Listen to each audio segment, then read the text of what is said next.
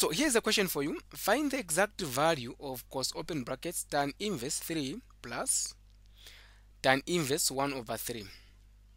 Now to solve this question, if you do it directly, you say what is tan inverse. Without using a calculator, it's going to be a bit challenging. But what you have to do is treat this one as a double angle identity, where you can say we let tan inverse of 3 to be equal to alpha, then we let tan inverse of 1 over 3 to be equal to beta. So what I have now, this is the same as, I can replace where there's tan inverse 3 with alpha, tan inverse 1 over 3 with beta, meaning what I have now is cos open brackets, so there I'm going to put the alpha, okay, then plus I'm going to put the beta. So this is the double angle identity. So this is the same as cos alpha times cos beta minus sine alpha times sine beta. Okay, so now if we find the exact value of this, meaning that will be the answer for the whole of this, because the answer for this is the answer for this. Okay, and these beta, they are going to help us to find the values of cos and sine. Okay, so now from here what we have to do is I can just shift this to create space. I can put this to this side. I can say cos alpha, we have alpha which is 13 plus beta. This has to be equal to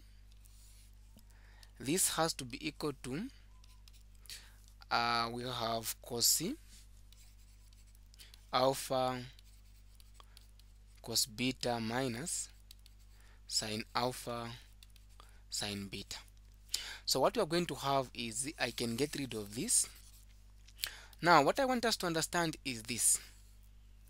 We have tan inverse of 3 is equal to alpha.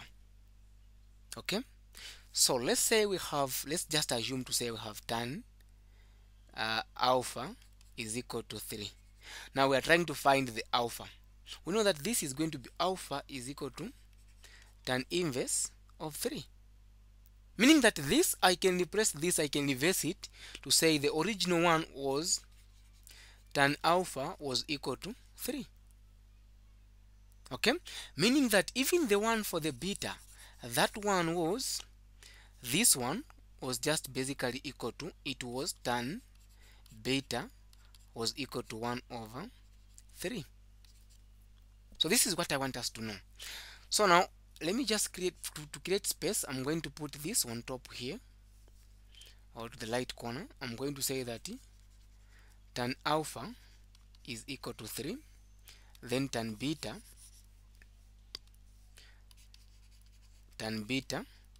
is equal to 1 over 3. Okay, now from here we know that this tan we have two angles, okay, meaning we have two triangles. So we are going to have the first triangle, which is going to be here. I'll put it there.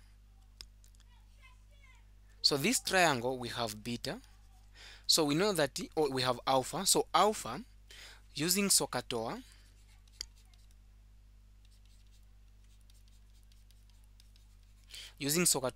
we know that tan is opposite over adjacent. Opposite is 3, meaning that the adjacent is 1. So 3 over 1 is just the same as 3. So the adjacent is 1. So to find the hypotenuse, we know that to find the hypotenuse, we can say that we have C here, we have A, we have B. To find C is C squared is equal to A squared plus B squared. So C squared is going to be equal to the square root of A squared plus B squared. So we know that A is going to be 3 squared plus 1 squared, which is going to give us 9 plus 1, which is going to be 10, meaning that this part here is the square root of 10. Okay, so let me just get rid of this now. So this is the square root of 10. I'm going to put it there. So we get rid of this. Okay, now from here we go to the beta. So we're going to have another triangle for the angle beta. So we're going to have this. Okay, so this is what we have. So we have alpha, or we have beta now. So we have beta. So this is going to be tan. We are saying that it is opposite over adjacent. So opposite is 1, the adjacent is 3. So we know that this is the same as what we had there. So this is going to give us a 10. So the hypotenuse is going to be 10. Now from here, I want us to find since we want to find the cos and sine, I want us to find I can get rid of this. Then I want us to find the sine.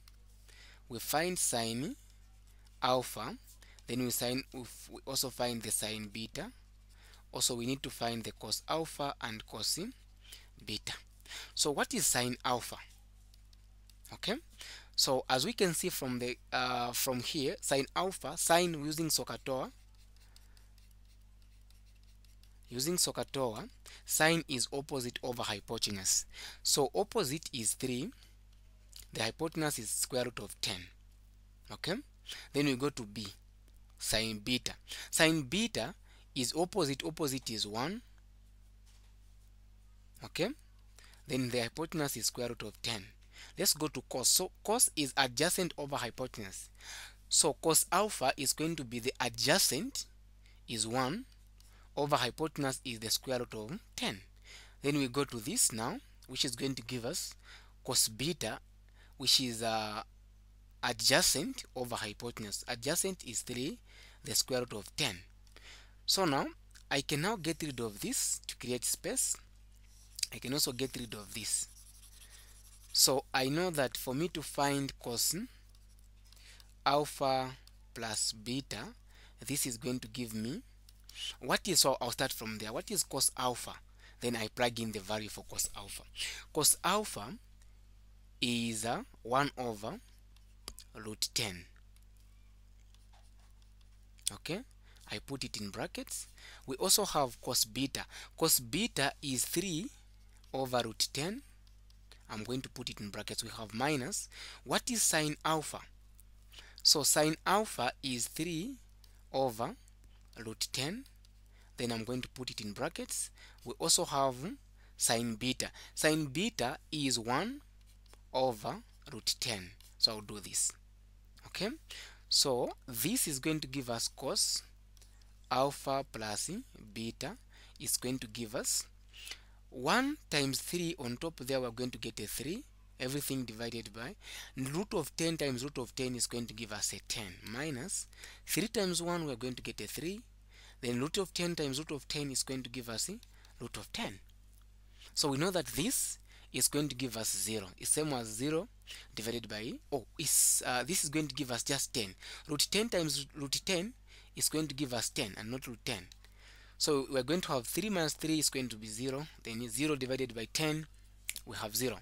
So our cos alpha plus beta is going to be equal to 0. Meaning that we said that if we find this answer for this, that would be the answer for the whole of this. Because we have used the alpha and beta. So we have not changed anything.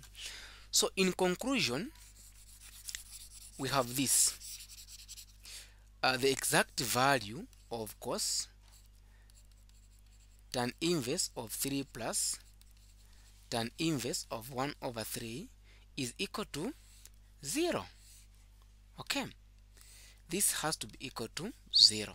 So the exact value for this is 0. So this is how you solve such kind of question. Okay.